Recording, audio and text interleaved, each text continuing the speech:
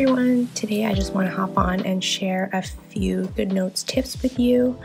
I know I see a lot of tips on Instagram Reels and TikTok, and sometimes they're a little bit hard to follow because they just go by so fast.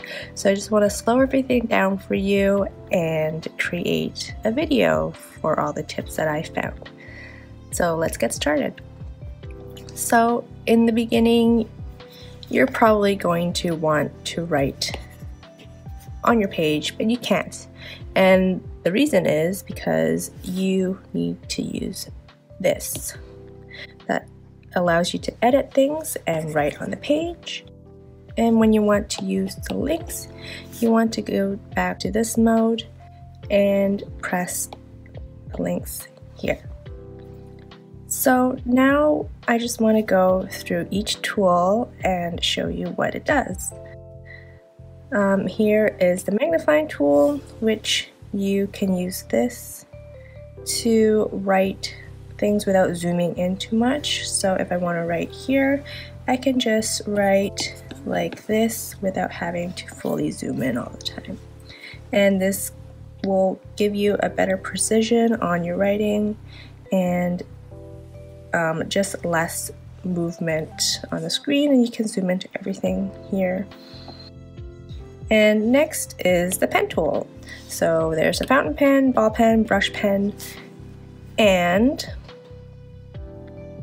I like to use the ball pen, and there's a feature here where you can draw shapes, and this is really handy for just making blocks in shape without using the shape tool.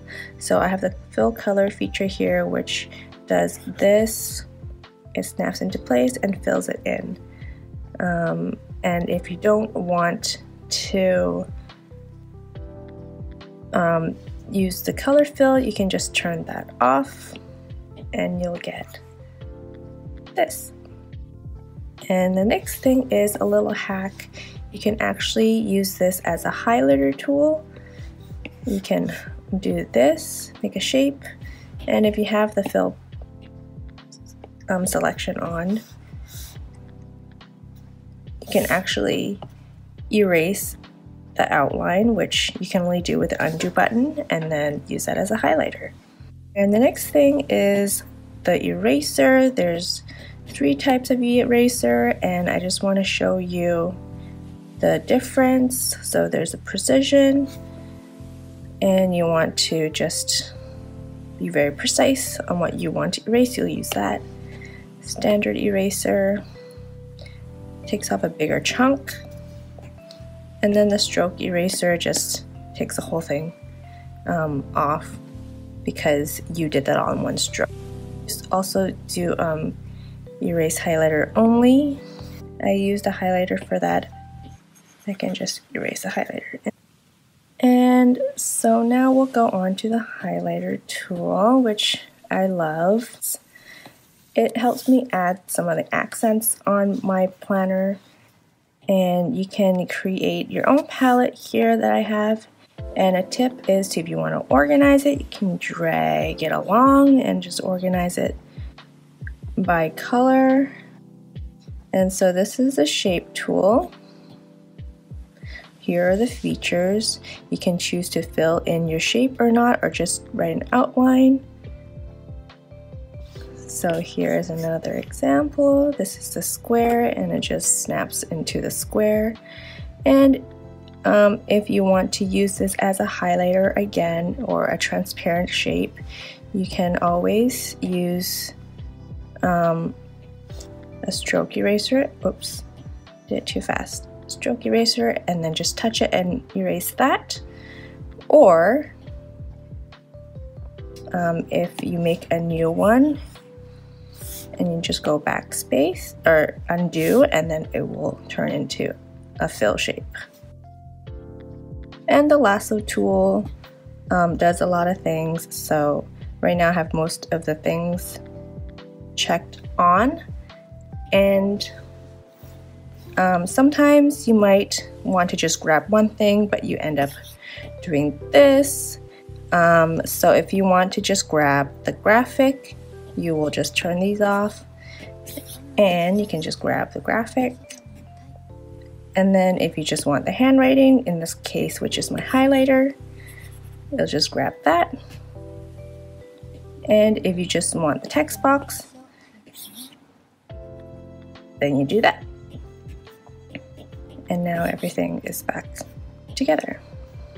The difference between lassoing an image and using the photo icon, and right now the image, what you can do is resize it like this. And you can also add stuff to element, which is here, and save it as a sticker. And especially with text, you can recolor your text after you've done stuff, and also your writing. So I can go like this with 2 different colors. And here you can also convert your writing to text. So you go here and just copy it and paste it, and there you go. On the element tab, so you can create a whole bunch of groups for your elements or collection, and you can add more here. And you can actually split screen so then you can easily drag stuff over.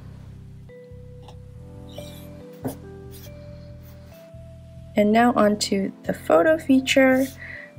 This is great for if sometimes your things are layered and you can't grab a certain item. So say you were just frustrated doing this and you didn't want to turn those stuff off, and sometimes even like this would grab the whole thing. You can just go here, tap on it, and it'll grab the image. And the thing with the image icon is you can crop. So you can either do a rectangle crop or a freehand crop. And if you tap it again, you can add your images. And for the text tool, you can either use your keyboard to write, or you turn on the scribble function on your iPad and you can write like this. The text feature also allows you to do some highlighting and add a text box around your text. So these are some presets that you have. But if you go to advanced mode, you can actually change the background of your text box, and you can also round the corners of your text box to make it look more oval. And you can also add a shadow, which you can show up here. It's very subtle. And you can also add a border, and you'll see when I change the color that you'll see a border there.